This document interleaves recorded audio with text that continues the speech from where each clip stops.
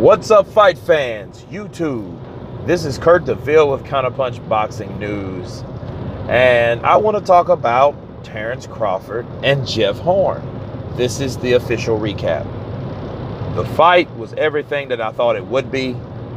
Terence Crawford, he let his hands do the talking. I mean, what else can you say? The guy showed that there's a reason why he was the undisputed light welterweight champion. You know, Jeff Horn showed grit. I mean, he was game. Don't get me wrong. I mean, he was a game guy. I think he was just outclassed. And it's crazy how, you know, it makes me feel like a scene from Rocky where Mitch says, pain. That's exactly what that was. Pain. You know, it was one of them situations where Jeff Horn, it was nothing that he could possibly do skill-wise or will-wise to beat Terence Crawford. And I think they kind of dug a hole for themselves anyway. It's because Terence Crawford fought him like he was pissed off at him. It reminds me basically of Sugar Shane Mosley when he fought a guy named Shannon Taylor. I don't know if you guys remember. This was back in 01. Shannon Taylor called out Sugar Shane Mosley. And Sugar Shane Mosley, being the champ that he was, you know, that superior boxer puncher at the time, called him out, and took him on and just beat the brakes off of him. You know, and it's one of them things, man, where that's the difference between good fighters and great fighters. This is the difference. You've seen that as an evidence. Because, look, Terence Crawford is the kind of guy that has so many dimensions. And I keep telling you guys, I've already done a video about this. Terence Crawford will be that guy that's going after what he wants to duplicate what he did at 140. You know, he wants to do that. He wants to be that guy that unifies all the belts at 147. So Keith Thurman, keep bullshit. Whoever wins between Sean Porter and Danny Garcia, keep bullshit. Because it's going to be a time where you can't keep bullshit. You can make up all kinds of excuses. You can cherry pick, you can duck, you can run. But you're not going to be able to do that for long. And honestly, I believe Danny Garcia lost that O from Terence Crawford years ago when he knew that Terence Crawford was coming from 135 to 140. You know, Terence Crawford was a beast. Danny Garcia, if Danny Garcia didn't acknowledge it, Danny Garcia's daddy definitely acknowledged it.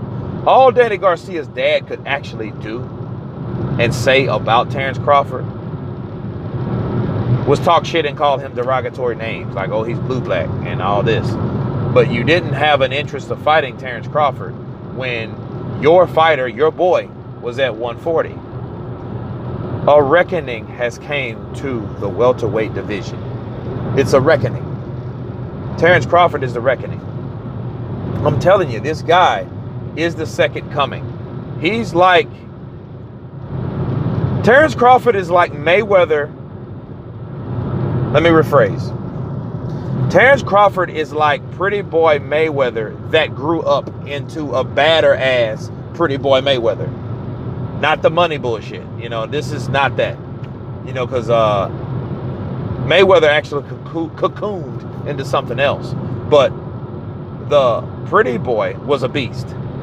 Terence Crawford is the representation of that Pretty Boy, Floyd Mayweather. In retrospect, in grit, skill, all around, all the above, but just grew up. Now he's 30. Now he's taking charge. Now he's taking action. That's Terence Crawford. He will be the undisputed welterweight champion of the world, and he will replace Floyd Mayweather as greatest of all times. Watch what I tell you. And if he doesn't do it, he will legitimately lost. And I don't think that the cocoon money Mayweather didn't do that. He never done that. He just was all about the money. He took fortune over fame. He took fortune over legacy. He took fortune over everything. He took fortune over dignity, you know. But Terence Crawford will be that guy that has the skill, right age, right time to move to welterweight. He's 30 years old, okay? That's a perfect time. You know what I'm saying? Everybody talks about Canelo, oh, wait for him to come into his peak time. No, Terence peak time is right now. So it's time. You know, I would love to see what he's going to do with bigger bangers, better fighters, of course. Of course, this is a first run, okay? You got to be realistic, but at the same time, I'm realistic, but I'm also optimistic because I know Terence Crawford. I know what he can do. And people say he can't punch. Ask Jeff Horn. Jeff Horn's a tough bastard. Don't get me wrong. He's an Aussie. He's a tough Aussie. He took a lot of punishment in there. And, you know, and it had to be stopped because it was just a thing to do. Jeff Horn was not going to win. He was getting hit way too much with right hooks, okay? Because when Terence Crawford went into that southpaw stance, that was supposedly when Jeff Horn was supposed to, you know, picked up the pace. But he couldn't because by that time when Terence Crawford went into southpaw, he'd already taken too much damage when Terence Crawford was orthodox.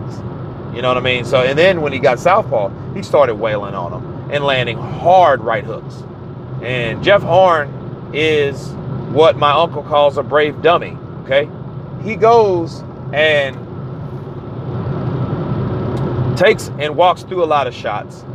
And, you know, and it's a good move to a certain extent. But if you keep taking just senseless punches, you know, I guess to show the other guy that you can take those punches, you know, and for that reason, you will discourage the guy that's punching, you know, and if he's not stamina blessed, and if he doesn't have the stamina, he's gonna lose confidence. When he loses confidence, he's, you know, it's gonna start mentally messing with him. But that didn't affect Terence Crawford at all.